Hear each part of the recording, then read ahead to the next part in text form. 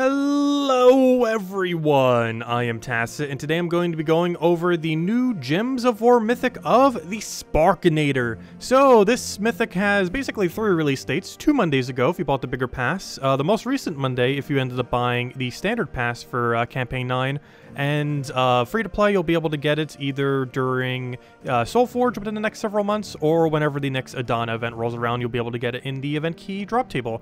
As far as this troop is concerned, or how you get it, of course, the main way currently is from having completed out the current campaign pass that's going on for the rest of today and tomorrow. Unfortunately, it is a little bit of an underwhelming mythic, though not completely useless, though very close.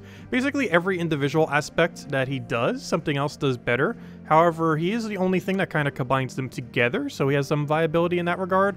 But overall, bomb gems have been probably the most underwhelming power gem we've had, and doing a bunch of them is pretty much no different.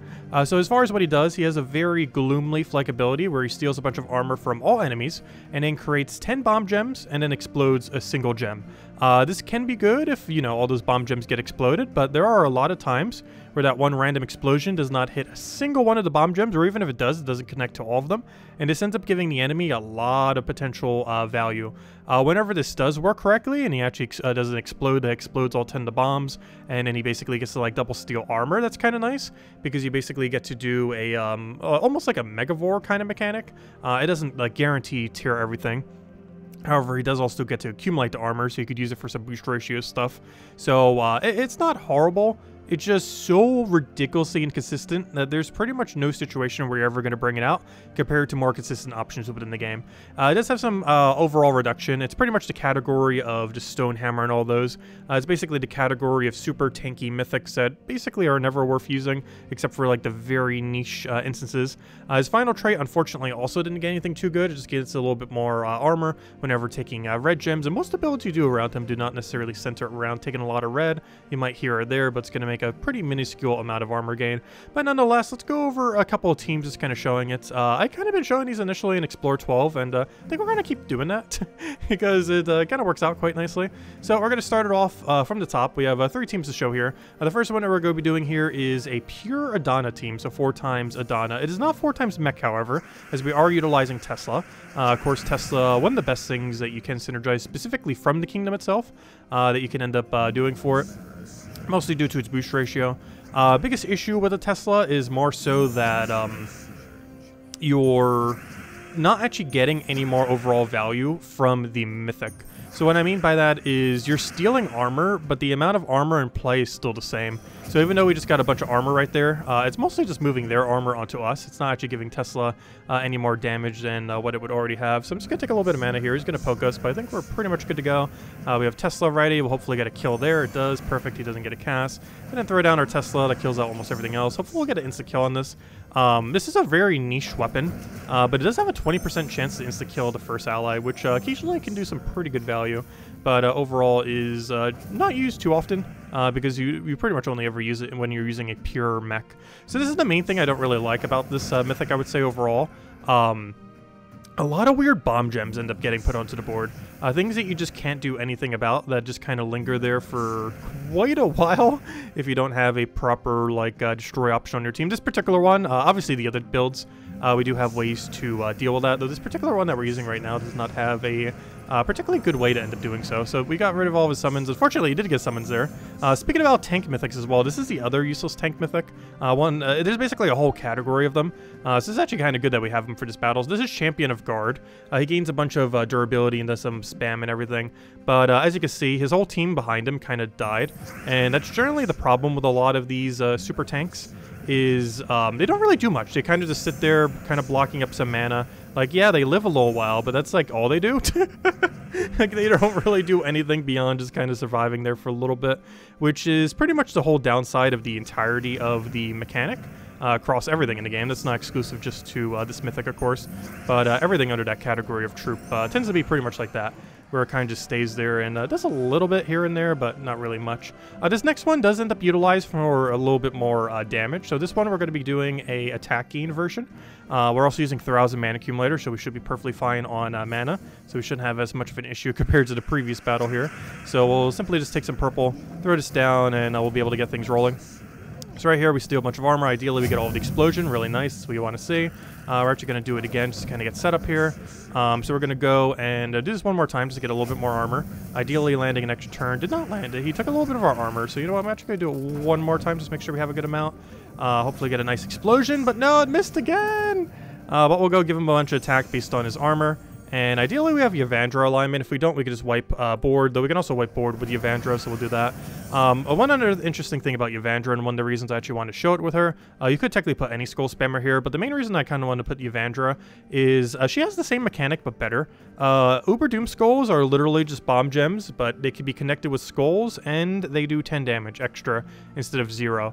But yeah, they're just bomb gems. If we go destroy, boom, it'll count as a bomb. Or, you know, it still does the same explosion range as a bomb. There's pretty much no difference in that regard, so that's pretty cool. She also gets Doom Skull kind of follow-up too, which ideally would get Skull alignment on. Not really helping us too much here, but we'll get our poke, one more poke, and it should kill it out, and he's dead. And we mostly did that to raise his attack at the 1-to-1, and we could use the Yellow Storm in order to get the Yvandra alignment. So overall, not horrible. You could use any Skull Spammer you want there, but it ends up utilizing the Light Storm to get the convert there. And Uber Doom Skulls are basically just better bomb gems. Anyways, lastly here, we have the Low Rarity team. So this one was actually kind of funny. This one, you spam Set-Type Warrior onto the troop itself.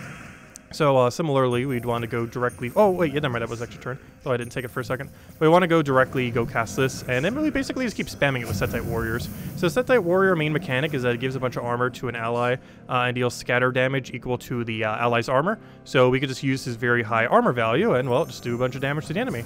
Actually, I do want him to get a little bit higher stats before I do that again, so let me go do that. Should have taken those skulls first, well. And now we just double Set-Type, and this will actually be the quickest win. I always find it funny when sometimes the cheapest team gets the quickest wins. But due to lower mana cost, it happens sometimes. Anyways, let's go show in PvP once. I don't think I'm going to do all these in PvP, but let's go to the one that worked out the best. Though it could completely tear apart against a pure skull spam team. I don't know, which one of these would be best opted for dealing with pure skull spam? Probably Spark Tank? Try Spark Tank. Let's see how good he is at actually tanking. If I had to guess, the answer is no.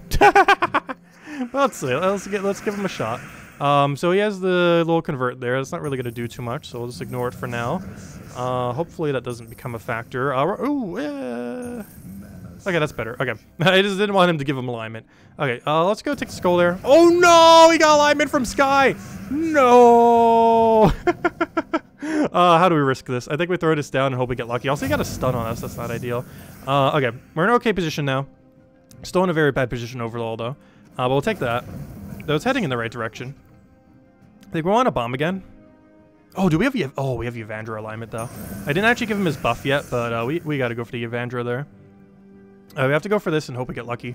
Come on! Okay, that's good. A lot of mana. Didn't do too much, though, surprisingly.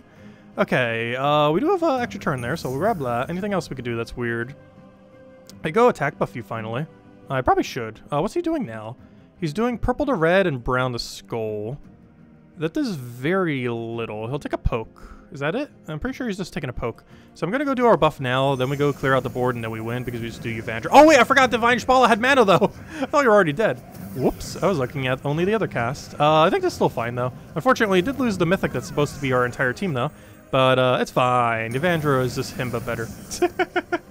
Let's see. We'll go for that again. And here, have another one. There we go. But yeah, she basically is it, but better. Not with as much reduction, obviously, though, but obviously you don't gain like 1 billion armor. But it is one of the worst stats to be gaining. You know what? Let's just do all of them. So, Sparkalo. Let's go do this one against this one, and then we'll go end it on the first one. It's actually kind of like that format for showing Mythics now. We kind of started it with the previous Mythic, and we might just start doing that for every Mythic now. Do it like once each one of them in Explore, and once each one of them in PvP. It kind of works out. Shows them in a little bit wider range of what they can do. This is personally my favorite, I do have to say. Out of like every build that you can end up doing around this thing. I don't think you would ever really go out of your way to bother using this thing. But if you were to, this is my personal favorite, I would say, of all the builds that we have shown in this video. All of which are in the description below if you want to copy-paste any of them. Though we might end up losing this one. There is a chance we do lose this, but it's mostly because he is disabling us like crazy, gosh. So I'll give it a bunch of armor. We have this in a very safe location, so we keep set-titing it. He did get disabled there, however, we don't actually need to keep casting his ability. We just need the set-tites to actually do something, and we should be fine. Unfortunately, he just got a really good disable there and got the mana drain because he got the kill. That's so unfortunate because it retroactively retargets the next one. So we might end up losing because of that. Let's see. What do we even need here? We'll go take a brown. We ideally want purple, of course. Ooh, okay, that's huge. We get that. Oh no, I needed that. Okay, he did a summon. He also transformed us into a dude. No, the bomb. Oh gosh, I hate that so much. That random explosion just does so little. It does so little when it misses and does literally nothing. I think our best bet at this point is to get set tight, but he's blocked on, okay, now he's not. Actually, that actually just helped us. Pretty sure that just helped us because we're not blocked on green anymore. So we're actually in a really good position right now. The biggest issue is Hero Submerge. It's actually kind of in our way. Do we let him skull poke us here? I believe we do, because this should be enough to wipe out pretty much his whole team except Hero. And now we deal with Hero directly. Actually, I probably should have went for Explosion there because he had Barrier up, so that skull did pretty much nothing. Actually, if anything, it did a bunch of damage back to us because of Reflect. Purple, we normally would have needed on this team, however, we don't anymore. Okay, isn't it a 10% chance? How high is this 10%? That is 10%, right? This is like the second or third time it's summoned one. Come on, go through the things. 10% chance to summon a Quasit. It has done so, I'm pretty sure, every cast this battle. Oh no, our team! It died! We actually lost due to Quasit summon. That is insane. I think we could win out if we like really tried. But I don't think we were going to. Not in any kind of quick time. Anyways, let's go fight a Saturg and Zugov team with Essence of Evil. But yeah, Essence of those like mass negative effects, they can really get you sometimes. Normally you can kind of build around it by having like double stealthy and other teams that kind of do that. But you got to be careful around them. They are pretty devastating. So he's going to get a cleanse. It doesn't actually do anything. It also disables us if we had certain types. But we don't have those types. I think it's Daemon and Undead. Okay. So we mostly need green and blue. Unfortunately, neither of those two colors are currently available on this board. So we'll just take some brown and get that up. Ideally, we just randomly get a kill here. I'm going to take blue first just so we can kind of get things going. So we're going to go for this. Ideally, we kill something important, and that is huge. We got Hero down. Zukov's probably a little bit bigger of a threat here. I don't think we're necessarily going to need to go for it here. One nice thing, if we can get this to cast a little bit early, is we can actually maintain the amount of armor that's in the battle. Doesn't look like we'll particularly be able to utilize that this time around quite so, though. So he's just going to go... Let's see. You know what? I'm going to risk the new Mythic. He's just trying to show the new Mythic. Let's see if he can actually do something relevant. Go! Give me mana. You failed.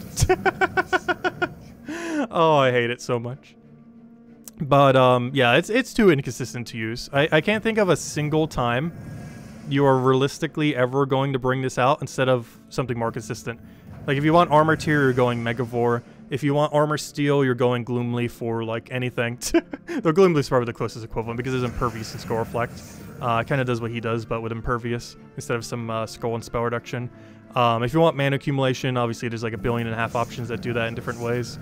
So there isn't really much of a need to bring it out, unless you just really want to mess with Bomb Gems, which so far I would say is the most underwhelming gem we've ever had for power gems in the game. However, the fact that it's been underwhelming is actually kind of a good thing, because it's not bad, it's just not good. Like, it's not Lycanthropy, at least. Like, Bomb Gems are a pretty non-intrusive gem, which is kind of nice, compared to some that we've had in the past that were very exceedingly annoying. It's a very low impact gem. That's basically just weaker Uber Doom Skull in a sense. But anyways, that is the new Mythic. Overall, if you did not buy the pass, you are missing out on absolutely nothing other than a little bit of Adana upgrading. But yeah, it's definitely the weakest of the 3 Adana Mythics by far. It's not even close. It's somewhat usable if you do it with like armor boost ratio stuff. There's Tesla, there's the Sentinel, there's like that one Pride Troop thing that boosts based on ally armor. There's like a few of them here and there. But overall, it's not really... Oh, Set Type Warrior, obviously.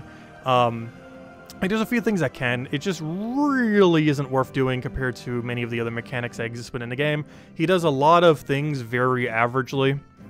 And a lot of mythics or a lot of troops in general that end up doing this tend to just never get used because the things that specifically do each thing the best tend to get used instead. And things like this just aren't consistent enough to really justify being used in any game mode. If you were to use it in any, I'd probably say maybe Explore 12, because you can kind of do like an attack gain kind of thing on it.